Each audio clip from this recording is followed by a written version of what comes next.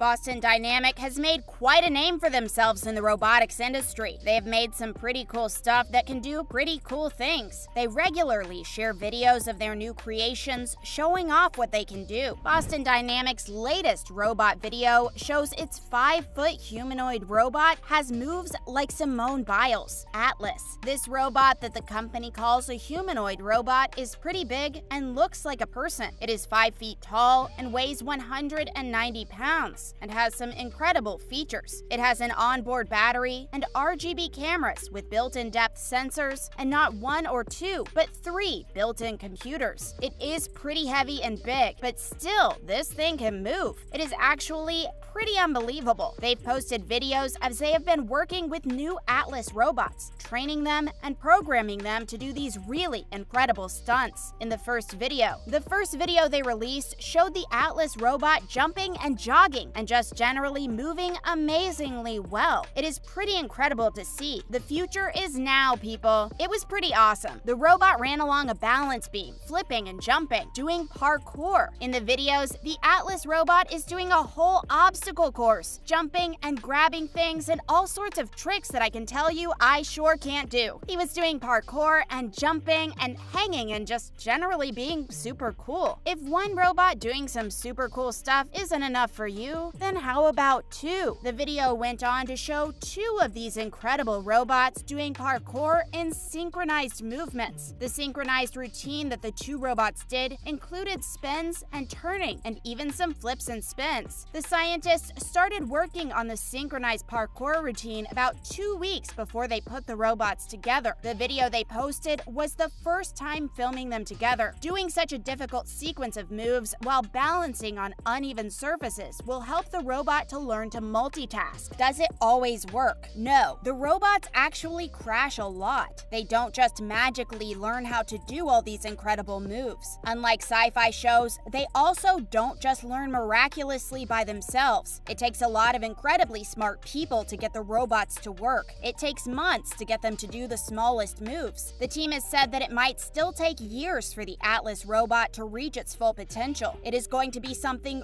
really special by the time that it is finished. But for now, the videos of them failing is pretty funny to see. It looks like one of those super adventurous, big-budget action movies blooper reels where the action hero falls over. It's actually hilarious and really funny to watch. It's almost as funny as it is impressive in the clips where they're doing it right. Like the Atlas Controls lead has said, they push these moves to the limits and keep trying to get the robot to do better and more impressive stunts. It's like an athlete or a gymnast who trains hard and keeps pushing the boundaries of what he or she can do. Someone like Simone Biles surely didn't get to where she is by being afraid or taking the easy way out. These engineers and scientists don't either. But what if the robot gets damaged? Then they fix it, at least most of the time. In one behind-the-scenes video, they show the robots that did get damaged by falling or running into things, or for whatever reason. They look pretty messed up. But these are the people they designed and created these machines. I mean, who knows better how something works than its creator? When the machines come in with a fault, they try to fix them. Like they said, sometimes it looks like a major fault, and then it turns out that it is a simple fix. Other times it looks pretty easy, and then it can take weeks to get to the bottom of what is really causing the problem. These aren't simple computers. They're complex and complicated. The issues they encounter might not be simple either. They find the mistake and fix them, and soon they are up and running and back to being challenged. It all seems pretty futuristic. The designers and programmers run these courses themselves, and then they program these humanoid robots to be able to have the same mobility as actual humans have. But what is the point of all of this? Initially, these Atlas robots were created for certain search and rescue tasks, but as the robots have advanced, there are so many more options and avenues of potential opening up. Just imagine what a robot with the skills and the dexterity of Atlas could do. He could go into places and situations that are too dangerous for humans to go into, places where there is no other option but for people to risk their lives going in. It could explore areas that are beyond our reach for various reasons, like areas where natural disasters have happened, but things are still too unstable difficult for humans to risk going into. They could also go into places where things like gas are present and turn off valves without having to risk human lives. Some have even said that it might be a great tool in defensive or offensive warfare, but the Department of Defense has said that they have no interest in using it for their own purposes. The robot has been put through a number of tests to ensure that it can do the job that it needs to do. Atlas was able to drive a utility vehicle. If need be, he can go off-road to go into hard-to-reach places. The humanoid can remove debris that blocks rubble that stopped him from being able to enter. Then he could open the door and enter. He can also climb ladders and turn valves for water on and off. The sky is really the limit on what these robots would be able to be used for, and the more they're taught, the better they will learn. Boston Dynamics, the company behind these awesome creations, was originally part of the Massachusetts Institute of Technology. Then they spun off from the institute and became the engineering and robotics design company who is doing the work of creating these phenomenal pieces today. The company changed ownership recently and is now owned by the Hyundai Motor Group. This change of ownership might mean more funding for their projects in the future. They have a lot of other robots that are just as cool. Spot. This dog-like robot is the first creation from Boston Dynamics that would have been made commercially available. They seem to have decided against this move for a while, and they have rather leased the robots out to certain partners. The four-legged robot only weighs about 55 pounds, but the little robot is pretty agile and has been an asset in many different situations. He is the quietest robot that the company has built, and as such, they have worked with law enforcement to install these robots into certain units. For example, the Massachusetts State Police are the first department to use the Spot Mini as a robot cop, and the little robot has also been used in the bomb squad. Then they made its SDK available for everyone so that programmers could use the robot and customize it in all sorts of different applications. In 2020, they made the Spot available to be purchased by the general public for a hefty price tag, of course. But videos of what Spot can do did not have the same effect on the public as videos of Atlas had. The videos of Spot showed one Spot opening the door for another robot. The only problem was that he continued to try and open the door even when humans tried to interfere. He just kept going. People watching these videos said that they found Spot creepy and that the video reminded them of sci-fi movies, the ones where the robots start to get minds of their own and won't stop their missions to seek and destroy no matter what cost. When put like that, it does seem a bit creepy, but with all the good they seem to be doing, the creepiness factor might just be worth it. Stretch. I have mixed feelings about this one. It is created to work in warehouses and make operations much faster. It can work in any warehouse that already exists, and it is flexible enough to be installed in any type of warehouse. They don't even need to install any extra infrastructure to allow the robot to work in these buildings. They can lift heavy objects without any problem. All around, they seem to be really great for businesses and production speed. The only problem for me is whether or not that will mean that they will take people's jobs away from them. If this is a tool to help people who work in factories, then it is great. It can help lighten the load and make the work go faster without them needing to do any of the heavy lifting that makes factory work so hard and labor-intensive. In that case, I am all for it, as long as humans don't completely get cut out of the equation. These Boston Dynamics robots are really incredible, and Atlas is the best one so far. Who knows what they will be able to come up with next?